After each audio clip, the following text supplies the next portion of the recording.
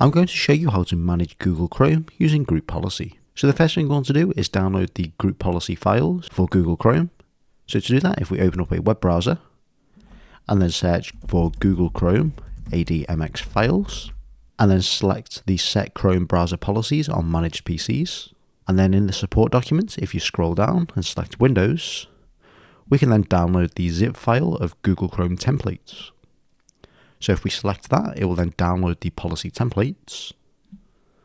And then if we browse to our downloads folder, we can then right click the policy templates and then extract it.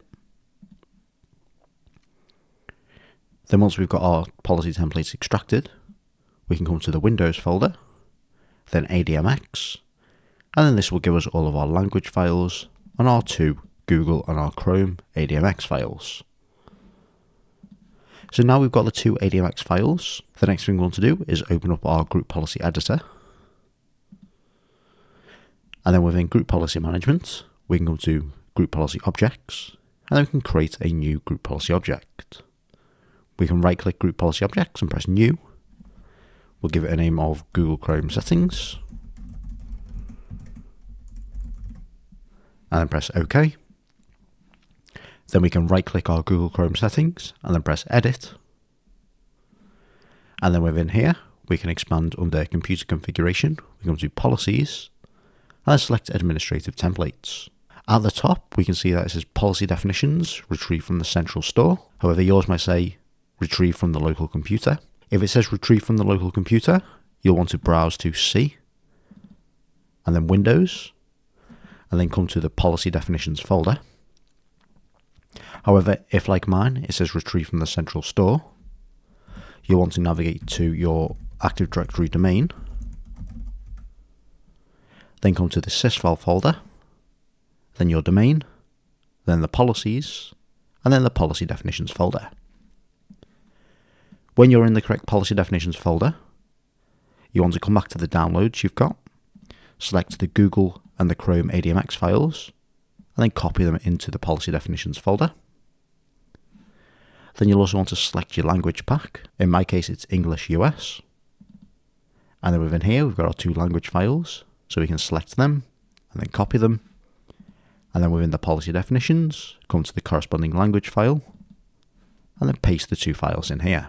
So now what we've done, we've added the Google Chrome template files into our group policy editor.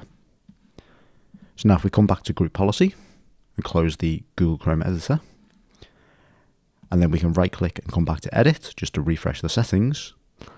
Then under computer configuration or user configuration, it depends how you want to apply the policies, if you want to do it on a user basis or a computer basis. So in my case, I want to apply this to computers.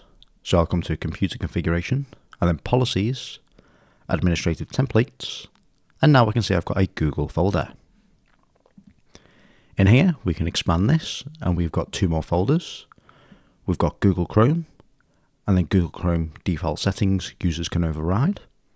So the top one, this enforces the policy. So any changes we make in here, the users can't override. However, any settings in the default settings, users can override. As an example, let's say I want to block people from signing in to the browser using a Google account. We can select the browser sign-in settings. We can enable this setting and then disable browser sign-in and then apply and OK. Now we can close the editor. So my Google Chrome settings have been set. So in this case, I'm just doing one setting, which will block anyone signing into Google Chrome. So now we've got our GPO. All we need to do now is either assign this to our computers OU, if it's a computers configuration, or if it's a user configuration, assign it to our users OU. So I'm just going to assign this to my workstations OU by just dragging it over the workstations and pressing OK to link. Now this group policy has been linked, so any computers that are in our workstations OU will have this policy applied and won't be able to sign into Google Chrome. So that's how you can download the Google Chrome ADMX files and create policies and link them to computers or to users.